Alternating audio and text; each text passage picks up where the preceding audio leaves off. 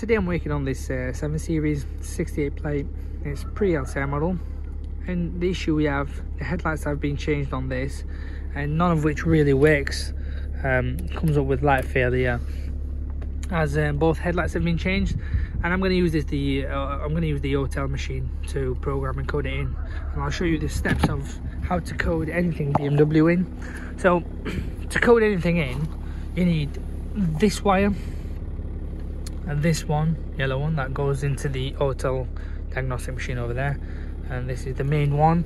So these all come round here, the other one comes round here. You need this one here, these two, that plugs into that, and then comes right directly into the diagnostic machine itself. And this is the other bit that connects the yellow one, basically from there connects all the way to this other one, and that goes into the USB port here. Coming on to here, I've done the full scan, and it says frontal light electronic left and frontal light electronic right. They will both more or less have the same fault code. It will just say not programmed because the headlights have been changed. So if I go into the fault code itself, and also on here as well, it just tells you, keeps on coming up with the fault. So here it is. It says encoding control unit is not encoded. In other words, it means it needs coding. So what we will do is just need to put this in a good place because it's a bit glare. There we are. So that's the left side, and if I come out of this and go into the other one, so that's the left side, and if I go into the right one, so yeah, once it's on, here we are.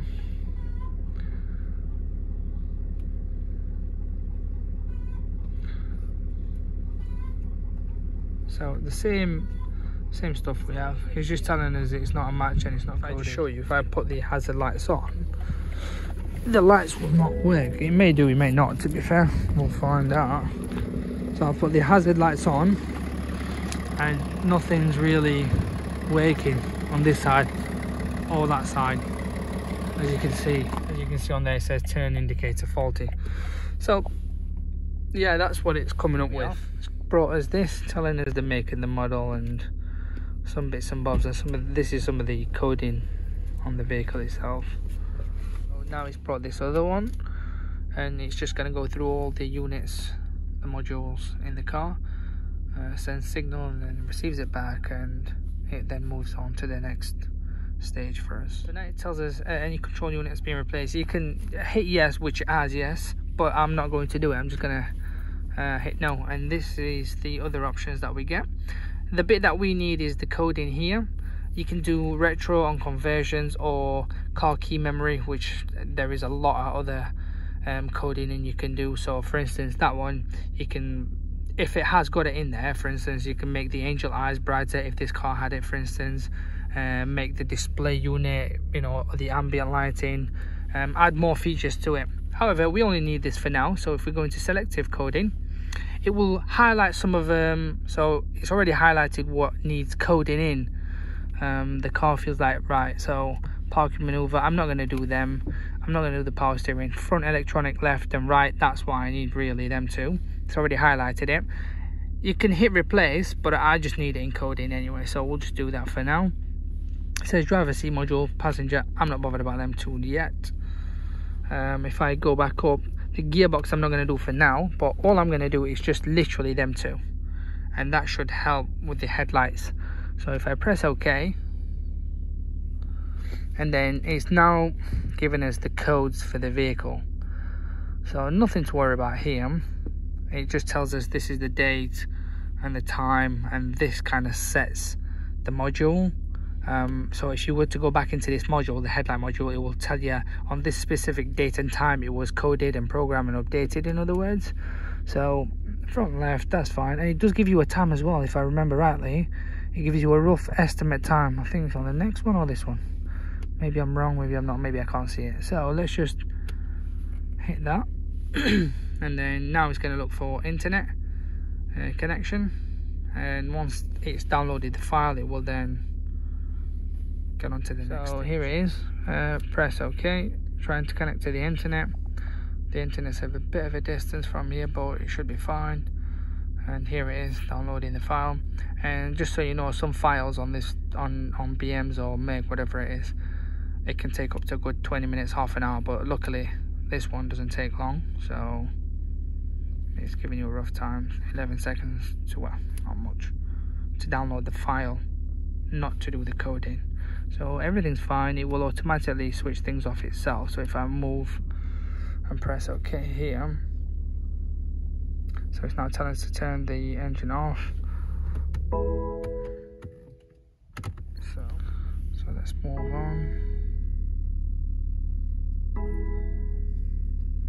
It'll go through every single one of these. It's a bit bizarre with this vehicle. I can't really turn it off and have the lights working on the cluster. It's either you turn it on or you turn it off. It hasn't got an option for just having the lights on the dash. So I'll let it do it, and if it doesn't like it, it will then tell you to turn it off, which we will do in a second. So that's been successful, and it's coding that one in and the other one. So it has done the run power command. It's turned the vehicle off itself. It will also turn the vehicle on itself in a second. So here we are.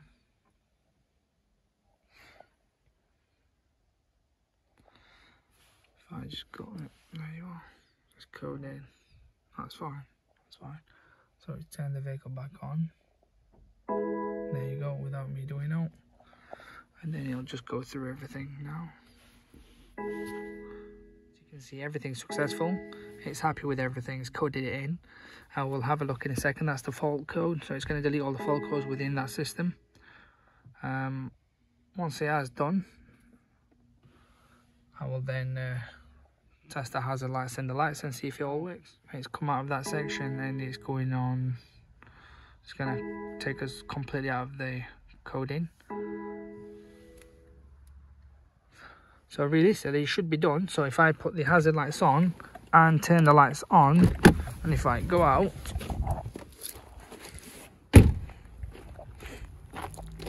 so as you can see, everything's working fine. The hazard lights, the lights are working, so everything's good. There it is. It's brought us back to here. We'll just press OK. It'll update the vehicle order, and then that's it really. There's nothing much else. That's it for coding. Nothing very difficult. It's dead straightforward, but you've just got to be careful sometimes what you code and what you don't, because it will erase some faults. So like I've had it in the past, I've updated for instance gearbox on 7 series, and then it then has triggered another problem within the ARS stabilizer. So what that means is, so I've updated the gearbox is fine, the gearbox has now lost its mind with the vehicle stabilizer, and you'll then have to go into the ARS section and kind of go on a flat surface and do another calibration so the vehicle is level. It's a bit annoying, but you just got to be careful what you do, but it will warn you and tell you what's going to happen. Sometimes it may not, but you've just got to kind of read and ensure you're doing the right thing before you press OK, because once it does it, there's no going back really. It's back to here. So yeah, you can do complete coding, but we don't. As I said before, retrofits conversion is like if you change the seats, you tell the vehicle that you've put all the seats on. It's whether it's got that, or if you change the suspension to springs, you put aftermarket stuff on there. So that's where you do all the other things. And car key memory. So if I go into it, it may take a few minutes. And this is what it's called, cheat codes. I love the name for it actually.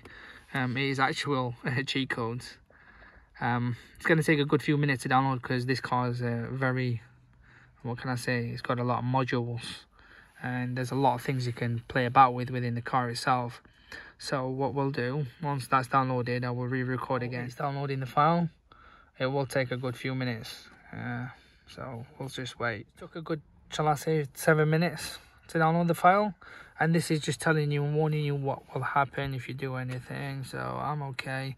Here you are. So common functions, and if I flick over, you've got these other ones. So if I go into common function, for instance, it will bring up everything in a second on the left, and it will tell us what we can do and we can't. Here we are. These are some of the functions you can enable and disable.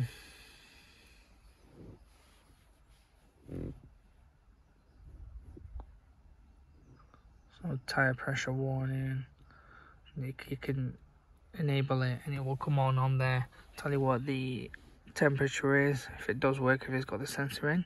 I've now gone into the central locking, and there's like Apple CarPlay. There's so many things you can activate and deactivate on this. The maximum speed limit is 259 kilometers, whatever that makes in miles per hour, I'm not sure. If I've tried to change that before, it won't work. It'll just come up with the gearbox fault, and you're still locked in, so you'll have to put it back to normal and then code in the gearbox, so it's a no-go. But yeah, the tailgate switch with one button, I don't recommend that. Leave that as is. Warning, so like your seatbelt warning, you can, so let's have a look. No, it's not on this one, but the seatbelt warning does come on one of them, and you can deactivate it so it's no longer pinging on there whether you've got the seatbelt on or not. So display, head-up display. This one doesn't have head-up display as far as I know. So yeah, that's your car key memory section.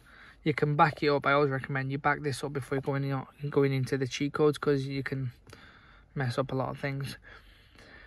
Programming and coding is the same as that, but that'll update the module and then code it in afterwards. Initial report, there's nothing much on there. Retro fits and conversions, again this will take a few minutes to come on, but I'll show you what's in there as well. Here we are in the option. These are the things you can do. As I said, driver seatbelt warning is there. There's a lot of other things you can look at here. So a lot of conversions you can do on this vehicle. That's the oil service, languages. There's tons more, to be fair. So, but yeah, this is just for this retrofits and conversions.